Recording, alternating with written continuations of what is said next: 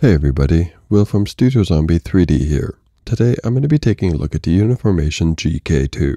This is a solid A8 printer with a built-in resin heater and air filter. It also has a really nice flip-up lid and a slide and lock vat that's really easy to remove. Let's get right to it. Here I have the GK2 out on a table. The first thing we have here is our accessory box, as well as an extra screen protector as well as an end cap. And next we have our quick start guide and our uniformation slicer guide.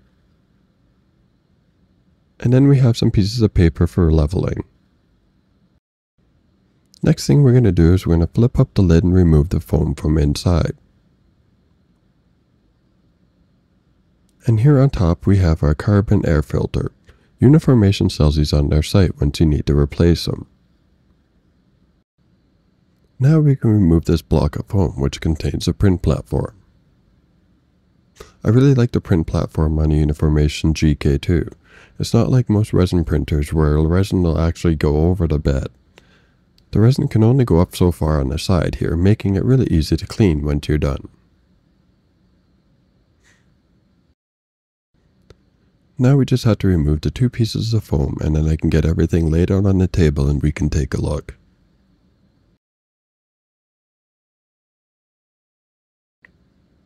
Here we have everything laid out on the table. Here's the air filter that we need to install. Next, we have a few resin filters, as well as a few pairs of gloves. And next we have a scraper. This is one of the best scrapers I've ever used for resin printing. It's really great at cleaning out the vat. And then we have a small collapsible funnel for replacing resin in the bottle. And then we have a nice pair of side cutters, as well as our USB thumb drive. Next we have our screwdriver for adjusting the bed level. And then our standard set of Allen keys.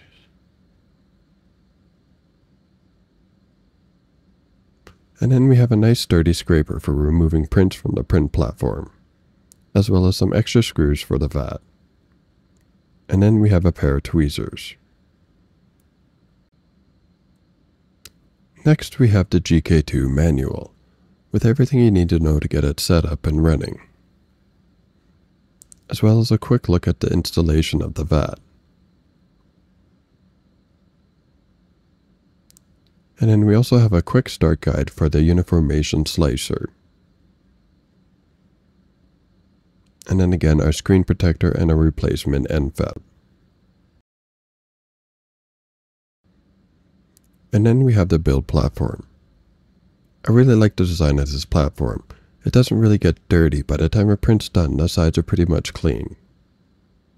The first thing we have to do is just install our air filter, and this simply slides and locks into place.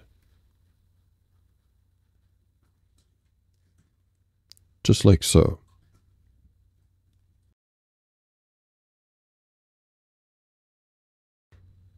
Next, we just have to remove the tape holding the bed locking in place. I really like this setup. You just have to flip the switch up and down to lock the print platform into place. Now we can go ahead and remove the resin vat. All you have to do is slide it forward and then lift. It also comes with a lid for the vat as well, which is a really nice touch. The FEP on these are really easy to replace as well. All you have to do is remove the frame, lay the new piece on the back, and then re-secure it. And then we have the resin vat. It holds a total of 700 grams of resin, which is plenty for most prints, but it's also really easy to add more resin mid-print with this printer. Now we just have to remove the shipping plastic off the screen. It comes with one screen protector installed. So if you ever have any problems and you need to remove it due to spilt resin, there is an extra one in the box.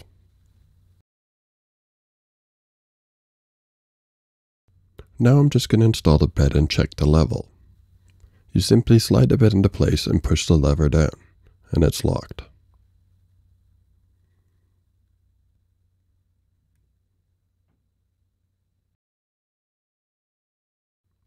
The GK2 comes leveled from the factory, But I always suggest checking a level once you get a new printer. You never know what might happen in shipping, so I always find it best to double check.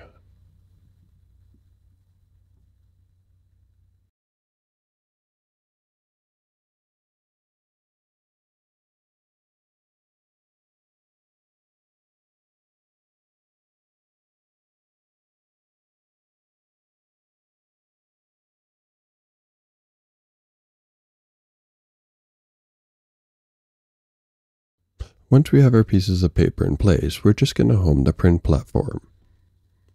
And then once it's home, we're just going to go around and check each of the 4 pieces of paper to see if there's any tension or if they slide out.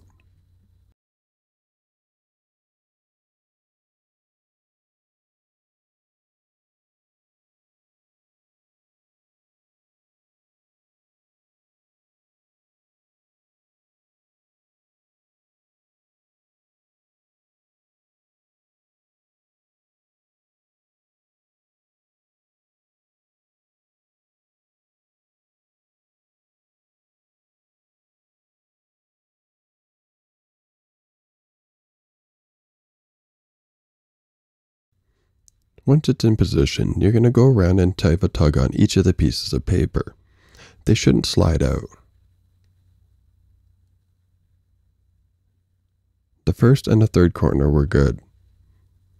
The fourth and the second corner are loose, so we'll definitely have to level the platform before we start a print.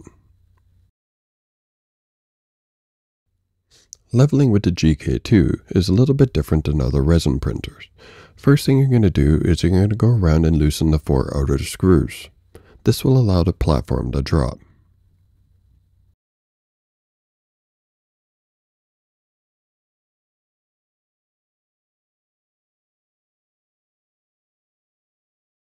And as you could see, as I was loosening these off, the platform dropped. The next thing you're going to do is you're going to go around and loosen the 4 inner screws. These are the stop screws that lock it into place.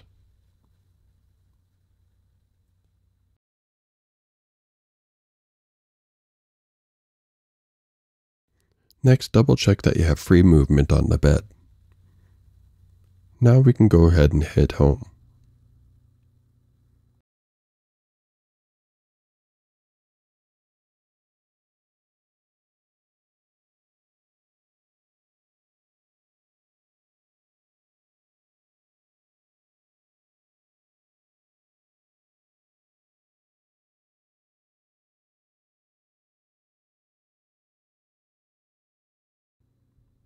Once the bed has finally hit the home position, you're going to go around and you're going to tighten the outer 4 screws first.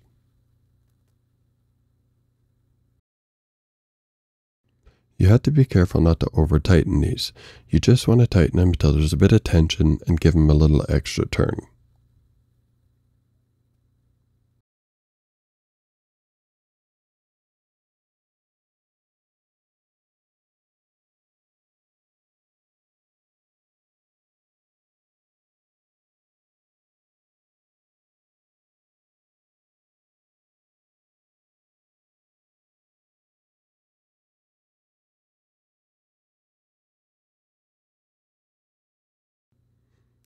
Next we can go to the inner screws and tighten them.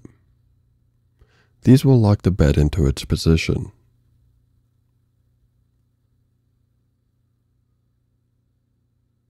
I always like to work in a diagonal pattern whenever I'm tightening anything.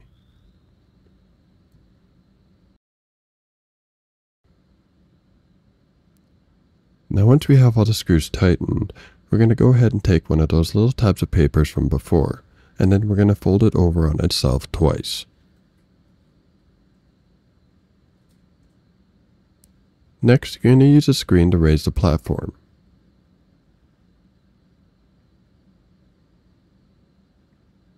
Next, you're going to go ahead and hit the home button.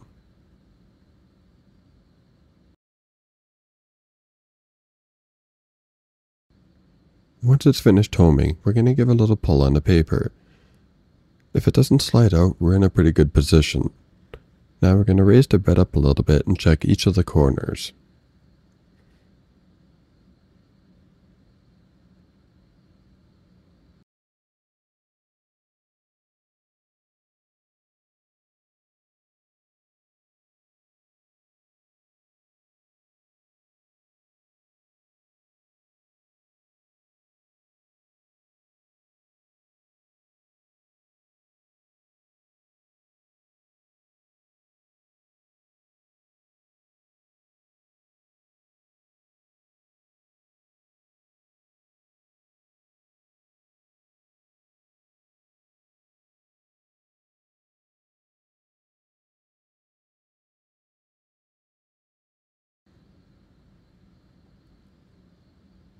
And finally our last corner.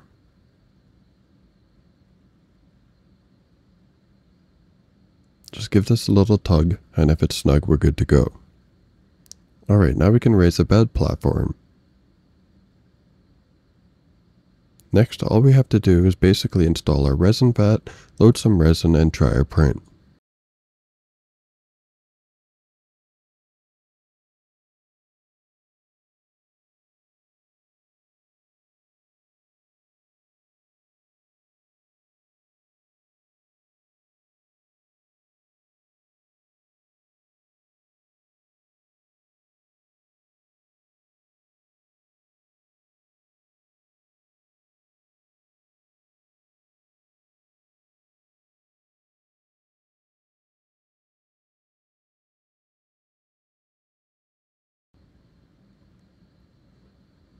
And then here we have a nice slide and lock vat.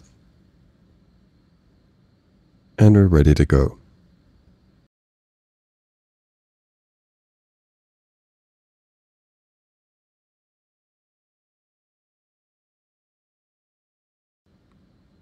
Now we can power it up and take a look at the screen. One thing I like about the Uniformation GK2 is they use a really simple menu system that's easy to read and navigate.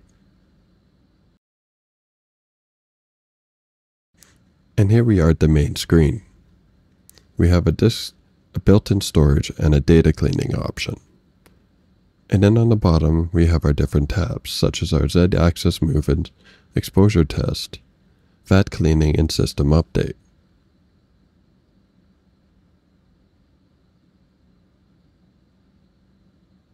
Next we have a few settings, just the language settings and the system settings. In here you can change the name of the printer, adjust the volume, and turn your heating off and on, and adjust the temperature. I usually keep mine set between 25 and 30.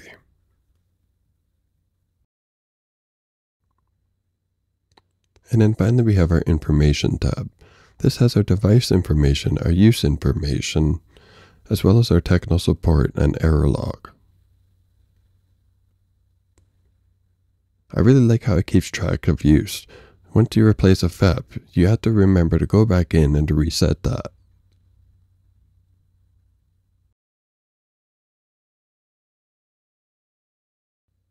Now when it comes to slicing for the GK2, I like to use ChewDobox. Right here I have ChewDobox Pro, and these are the settings I use for all of my prints. The only thing that changed was the exposure time, from 1.7 to 2.2 based on the resin I was using. And here we have some results. This is the Mammon bus from Photos Mint. I really like how this came out on the GK2. The details are sharp and clear, and AAA does a really good job of smoothing out the curves. Just the amount of detail that was achieved on the armor pieces is really nice on the GK2. Next we have the armor, also from Photos Mint. These two busts took about 4 hours each to print, and I was really surprised about how well they came out. There's a lot of detail and they're really clean looking prints. The GK2 does a really good job. Next we have Sandman from B3 to Zerg. I really like this print. There's a ton of detail and GK2 did a good job for bringing it out. Even all the little ornate details on the base really stand out. Next, we have a zombie Superman head, also from B3 to Zerg. The amount of detail on this print really blew me away. The GK2 did an amazing job bringing out the detail on this model.